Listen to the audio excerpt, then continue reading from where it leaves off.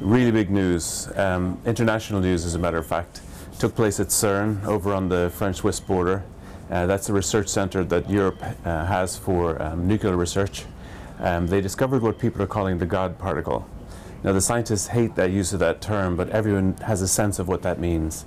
It's a missing particle like atoms, smaller bits of atoms, that has been sought for years, but we never had the potential to be able to find it. We needed a big machine like the atom smasher that they have at Cern to be able to make this discovery. Now, they're being very cautious. They're not saying we definitely have the Higgs, this missing particle, but they are willing to say that we're 99.999% sure that we've got the Higgs particle. They're fairly convinced they have it. The only way you can do this is to create massive amounts of energy, which basically causes atoms to disintegrate into their basic parts. And they use atom smashers for that. And they've used these things, accelerators, atom smashers, call them what you will, but they've used them for decades to be able to break down atoms and find out what they're made of. And each time they got a slightly more powerful atom smasher, it meant that they could look a little bit deeper in and find smaller and smaller and smaller pieces. And slowly but surely they built up this map of what atoms are made of, what all matter is made of, as a matter of fact, and how it interacts with other matter, how atoms interact with one another, and how the universe works. So it's fairly fundamental stuff. But you use an atom smasher, you spin particles around in this big ring and then smack them into a target, or else, as that happens with this new machine, the Large Hadron Collider at Cern, you send them in opposite directions around a ring and then aim them and crush them together so that they disintegrate. It's one of these discoveries that really is hard to get your head around. In terms of how we live and what we're going to have for breakfast and what we're going to do tomorrow, it really doesn't seem to have much impact. It's not going to change our lives knowing this from that point of view. However, if we didn't have the Higgs boson, if we didn't have this little particle they've just discovered, we wouldn't exist. There'd be no way to glue atoms together to make things, to make planets, to make the universe, to make us. It just wouldn't be possible. So it's a hugely profound discovery that they found this thing.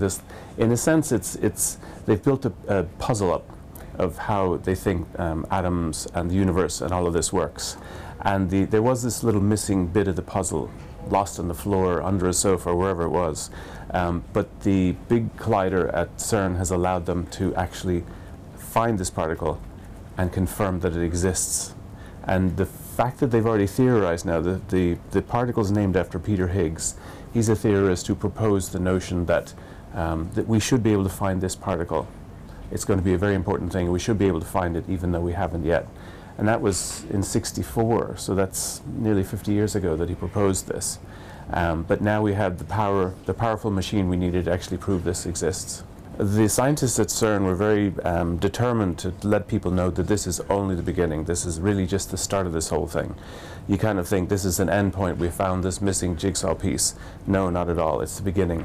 For starters, that little bit of 99.999% certainty, they'll reach 100% probably in another couple of weeks.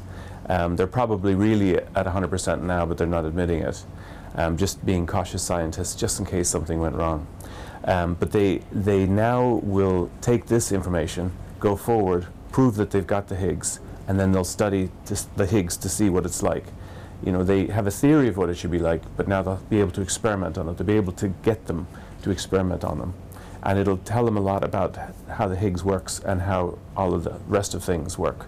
But again, that's only the beginning of what they're trying to do. They're trying to delve into other places where they haven't really looked closely, and there'll be plenty for that machine to do. It really has to, because it costs 4 billion to build it, 4 billion euros.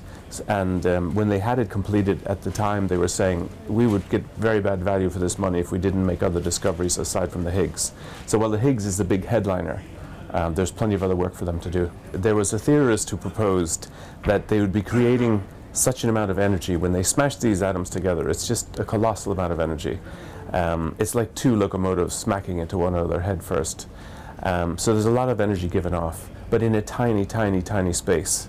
But the theorist held that what would happen is you'd create a black hole, a mini black hole, tiny little black hole, that would begin to do what black holes do, which is grow and absorb energy and absorb particles from around it and gradually build up, and almost in a heartbeat suddenly become as big as the black hole you'd get if the sun collapsed, which is usually how you get black holes. A star condenses down. So he thought that you'd be able to do this. This would be a consequence, and that the thing was hugely dangerous. Now, the people at Cern dismissed this as an improbability, but they couldn't say, no, this is never going to happen. So it persisted for a long time in the popular media, where people were concerned that maybe this thing would gobble up the Earth and then the entire solar system and this part of the galaxy. But hasn't happened yet and probably won't.